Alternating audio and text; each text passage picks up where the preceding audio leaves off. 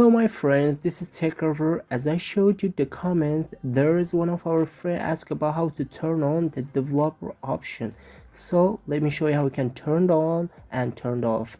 As you can see, there's no developer options. You have to go to about device. What do we have here? Software information. Click on that, then we will get build number. Tap on this 4, 5 or 6 times and you can see it will give message about we gotten the developer option here on our Android device.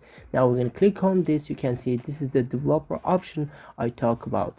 Now I want to show you, if you really don't want to need it, how to disable this option. Turn off this one and go back here on the apps, here on your Android device setting, and search for setting here on this apps. Let me do it. Once you got in the setting here on these apps, click on that, and we have here storage. Click on storage, then clear the data you have gotten here on this menu. So time to get back here on setting to check out for developer option. You can see there's no developer option anymore.